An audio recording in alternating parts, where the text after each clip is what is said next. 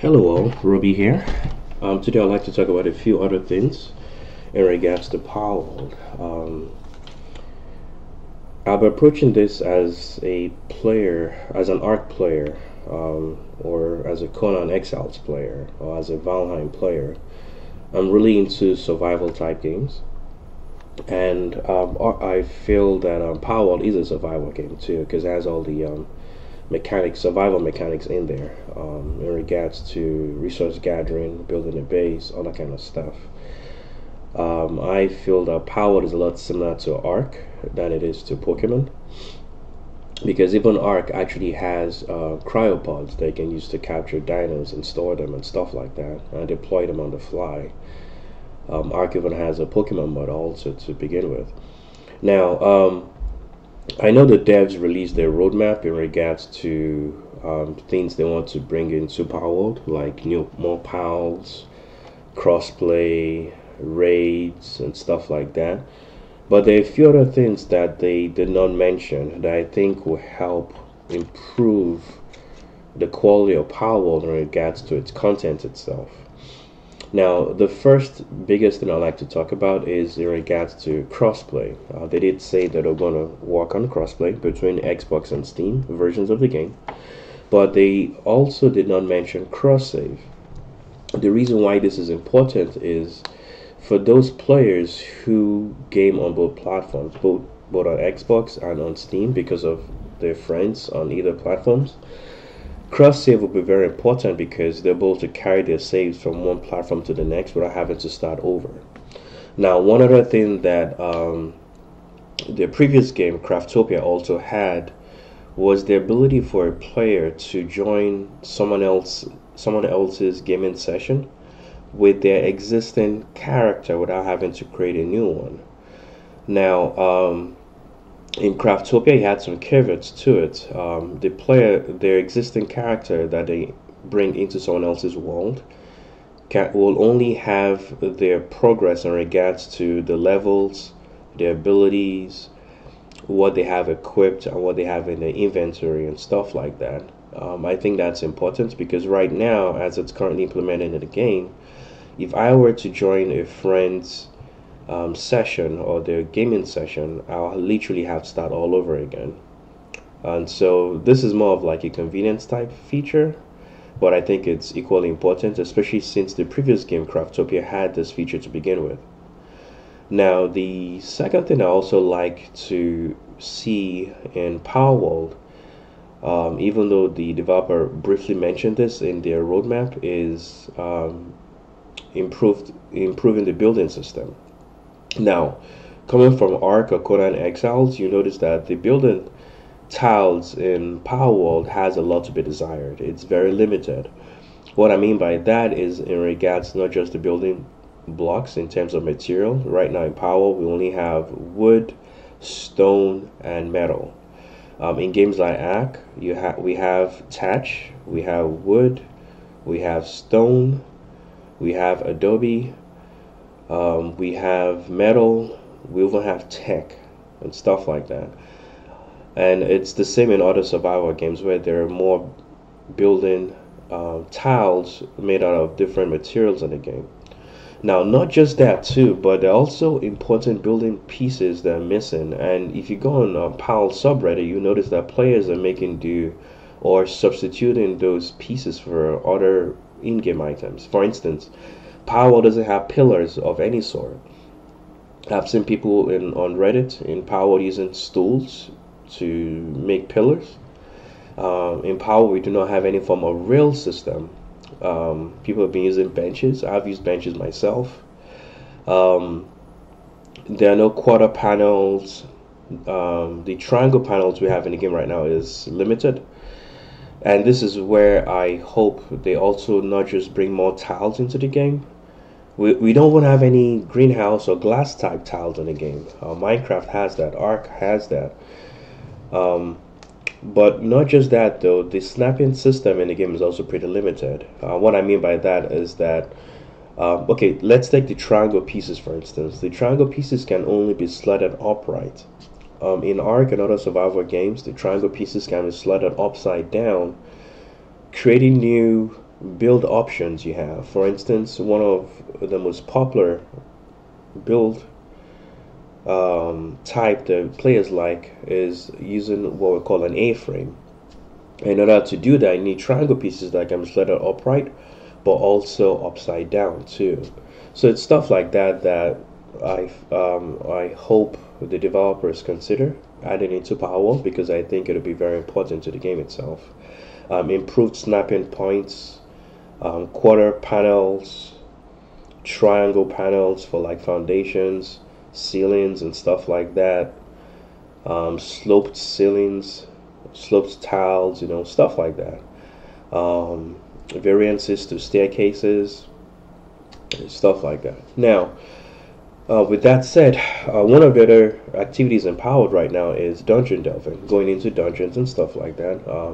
I primarily go into dungeons and advise people to go into dungeons for resource gathering, especially in early game. The nodes in the dungeons are, I call them rich ores because they hold more ore quantity.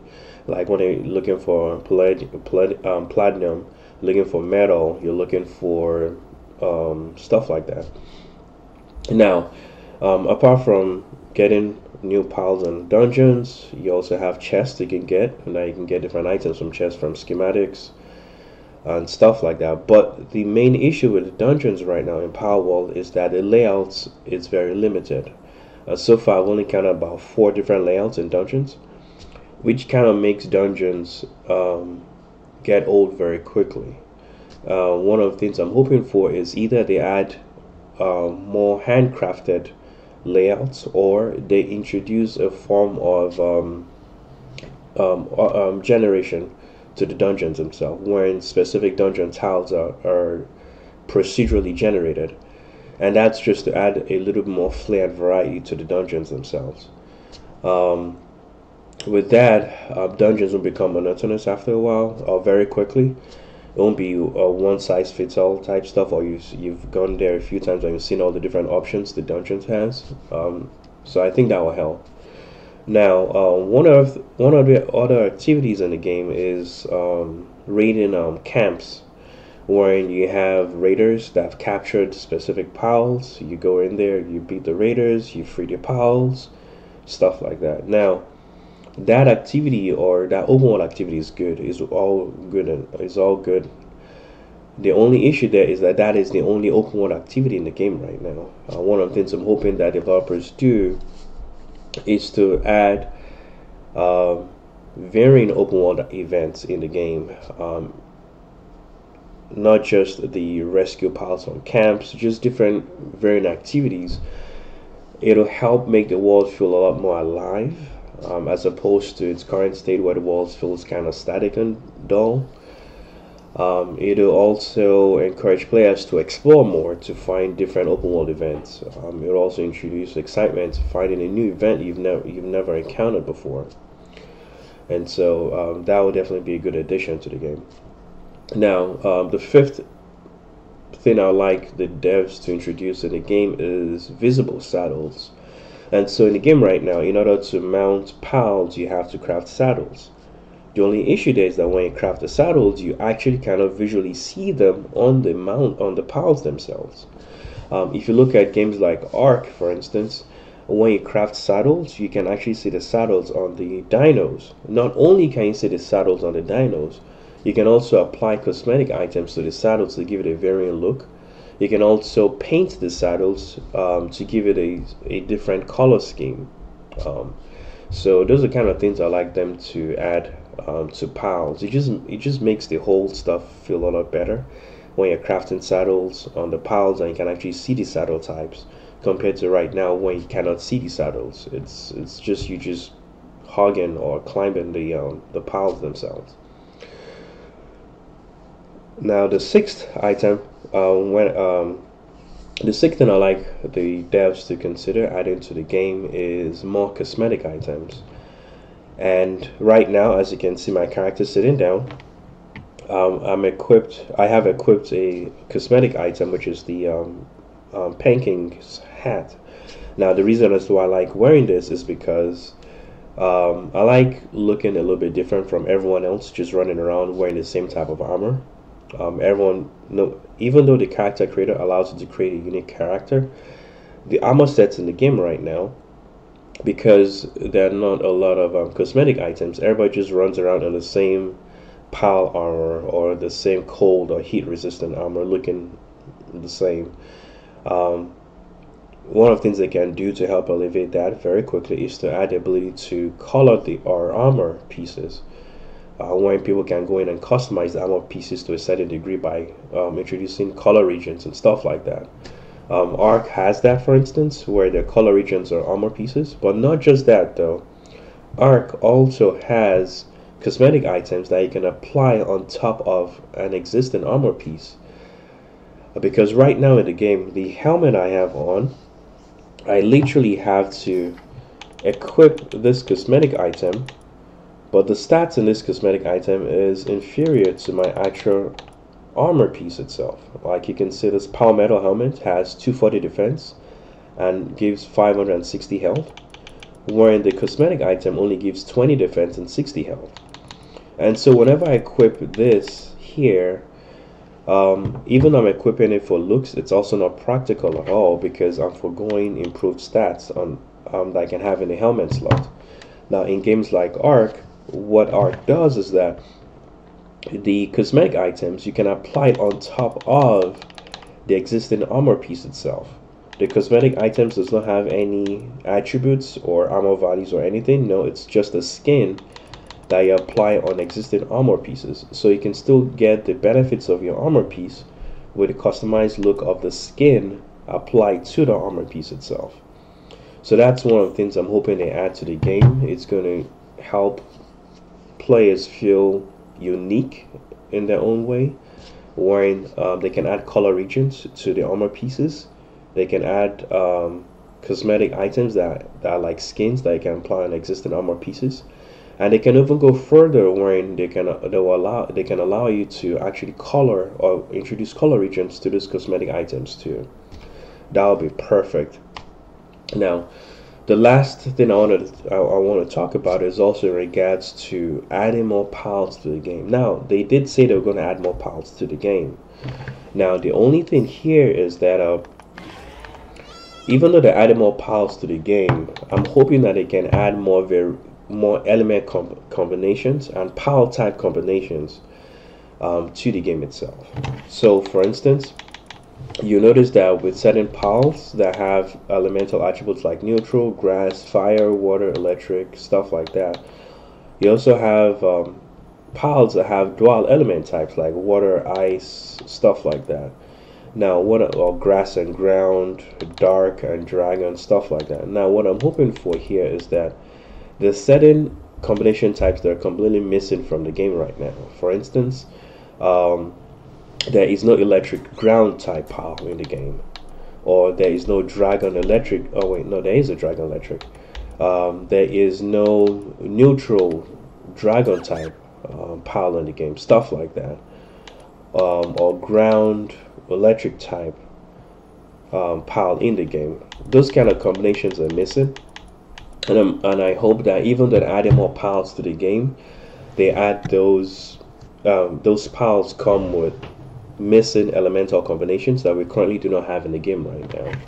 Now, the reason as to why I say this is because when you're building or when you're putting your party together, a lot of players, and it's advisable to do that to account for combinations in the game, elemental combinations and stuff like that.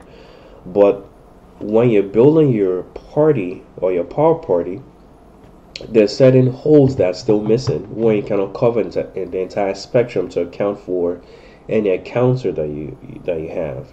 So with them adding more pals, if they can add more elemental combination or type elemental combinations for those pals in the game, it'll help cover those missing gaps when you're setting up your pal party and stuff like that. So but that's it though. That's it's not really a rant per se, it's just stuff that I hope that they add to the game. So the first one is improve not just crossplay but also cross save between Xbox and Steam versions of the game. The second one is improve more building tiles, improved snapping options to the building tiles itself, and also material types for the building. Like we do not have any glass type or greenhouse type tiles in the game. We don't have anything like thatch type tiles in the game, stuff like that. We do not have pieces like pillars, upside down triangles for improved snapping and stuff like that. Quarter sections, triangle type based foundations or walls and stuff like that. You see what I'm saying?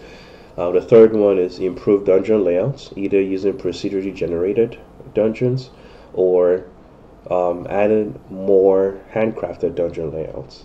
The fourth one is varying world events, not just the rescue the pal from the abandoned camp type events, but more open world events. Even games like Destiny have varying open world events.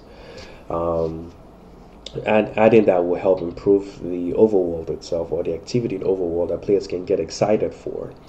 Another one I mentioned was in regards to having visible saddles that can also be customized with color regions and cosmetics for those saddles. Basically, when you craft a saddle for a pal, let us be able to see the saddle you crafted on the pal itself. It helps with immersion in the game.